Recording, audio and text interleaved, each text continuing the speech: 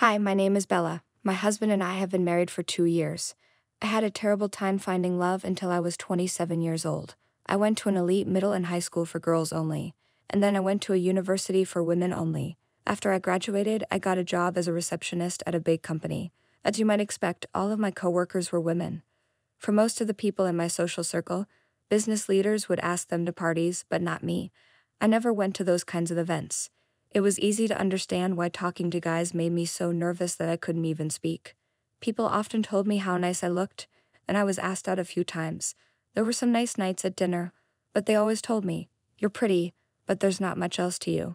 Then it happened. The door to my fate opened.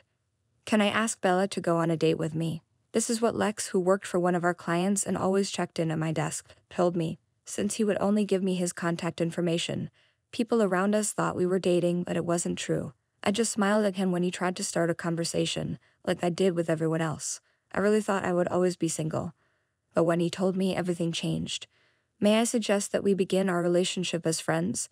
That was my answer. Caught off guard, he nodded so excitedly that it looked like his head would fall off.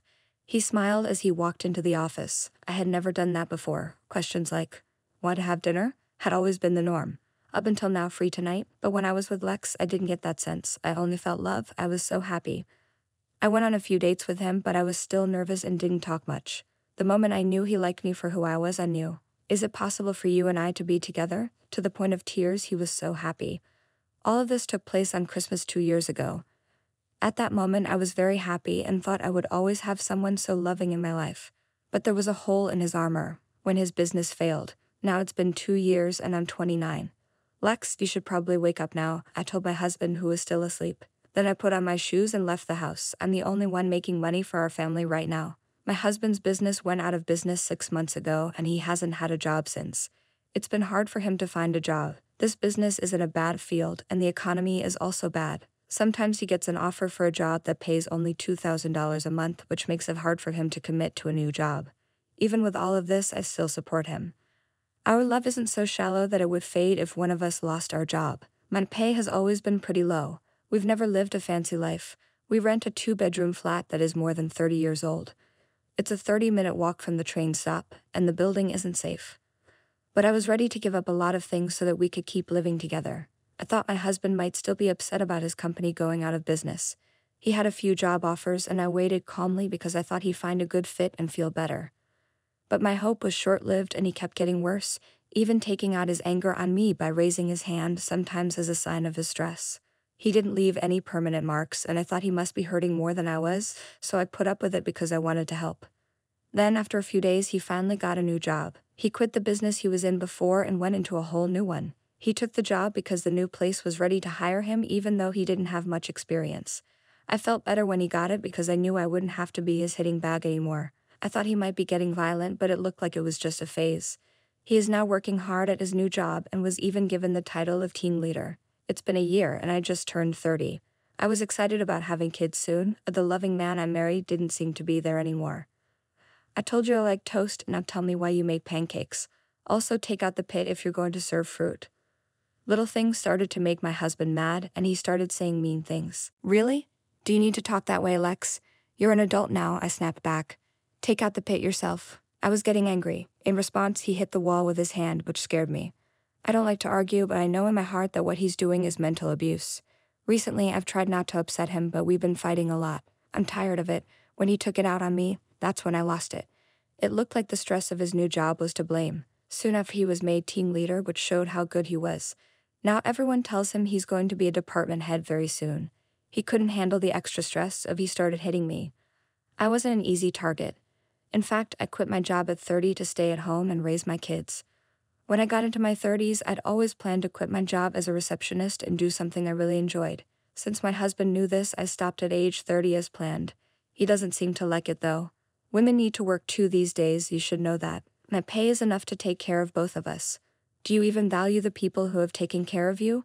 He moans while he eats, then gets his bag and goes to work.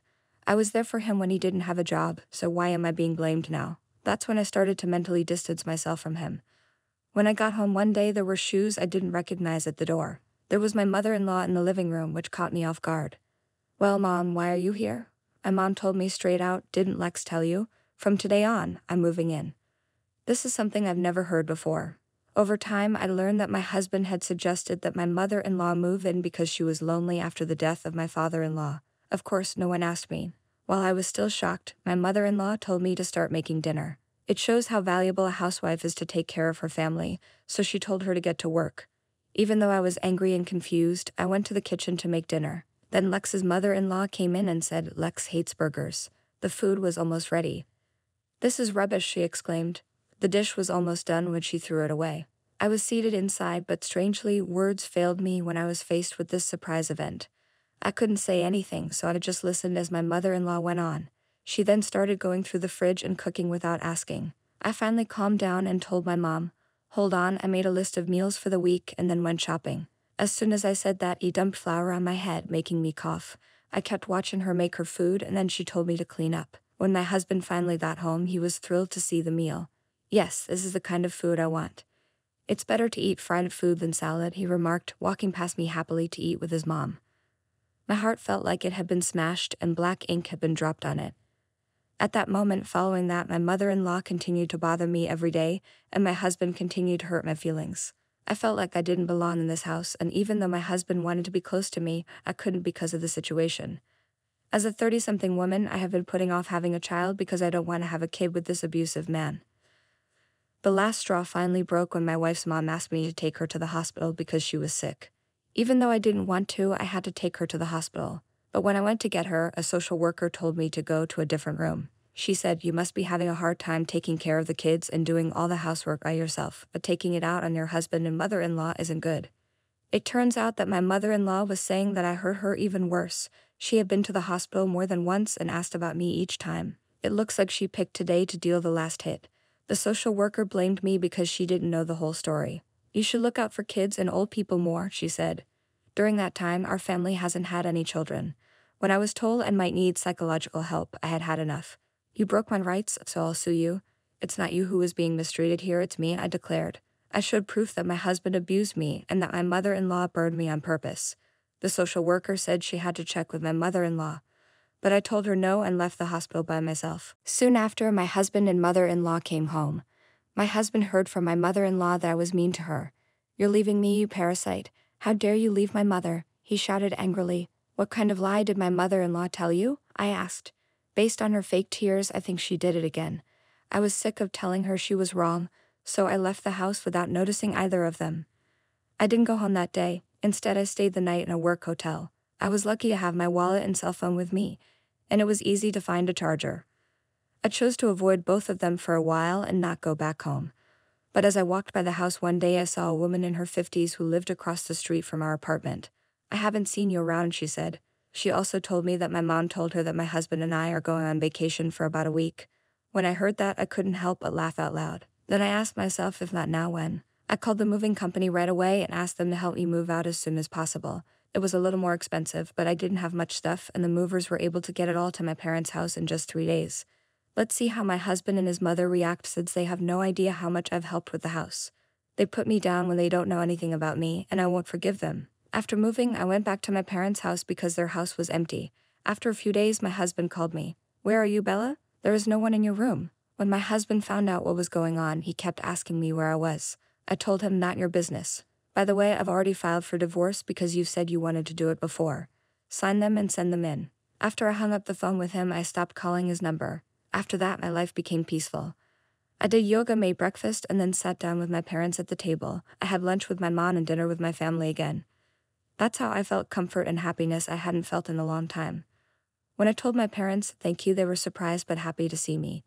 When my husband found out I was at my parents' house, he waited nearby for me. When I saw him, I tried to run away, but he caught up and grabbed my arm. "Call me, Bella. Let's go home. Without you, the house is a mess," he pleaded. I yelled, "Help me," as his hold got tighter. As I was being helped, a high school boy in his sports uniform came by and called the cops. A businessman nearby also helped. Since the cops were there, my husband quietly left. But as expected, my angry mother-in-law stormed into my parents' house. "How dare you make fun of my son in public? Oh, you and your family are a shame," she shouted. Finally, I stopped my dad from going up to them and told him what was happening. While I was doing that, my mother-in-law was outside our house making threats and even talking about defamation lawsuits. Dad was about to lose it and talk to her about it, but I stopped him. Okay, I'm ready to settle this, I said. I called my husband, who was standing next to my mother-in-law when the call came in. He told her straight out, I know you're cheating and I have proof. I'm going to sue you for abuse and get money when we get divorced. My husband became scared when he heard this. After hearing rumors that he was going to a hotel with a coworker, I actually paid a detective to find proof of his cheating. I had a lot of proof. I even went to the hospital and got a note saying I was healthy in case they tried something. I had also recorded talks in case I needed proof. I was going to talk to my husband and his mother about it when I was mentally ready. But I'm not going to be quiet when they insult my parents. My mother-in-law has also been stealing money from my pocket. I've heard that the house is in terrible shape and even smells bad since I left. People in the neighborhood are complaining. My husband didn't know what to say. A friend told me this story. They said my husband and his mother were not in town. It looks like they haven't been doing simple things like picking through the trash, and the house has become a dump. Besides that, I heard that the property management gets reports every day about the loud fights they have. Now my husband might understand how much I helped the family and want me to return, but it's too late. I'm not coming back to live happily ever after with your mom, I declared. After I said that, I put the phone down. Soon after, my wife's mom tried to break down my front door. They were both arrested after I called the cops. After the fact, my neighbor told me that they hadn't taken care of any of the complaints through the management business. The drama finally got so bad that it cleared out the whole apartment building. The management finally went to court against both of them for not paying rent, ignoring complaints, and making business difficult. They were being sued for money damages. They were finally told by the court to leave and pay money for harm. They can't rent anywhere now because they're on a list of people who can't rent. It turned out that the rent wasn't paid because my husband made a mistake at work that cost a lot of money and caused him to lose his job. He quit his job and moved far away because he couldn't find another place to live in the area. He then ran into another problem when he tried to find new work. He became homeless, which made his mother steal from stores. She was arrested for hitting a store worker who tried to talk to her. I heard about this in the news online. I have no idea what comes next, and I don't want to know. When I got divorced, I started working at the coffee shop of my dreams. Someone I work with who is 5 years younger than me, and I became friends. I got married again when I was 34. We opened our dream cafe when we were 40, and now I'm pregnant. I'm pregnant at a late age, but I've never been happier.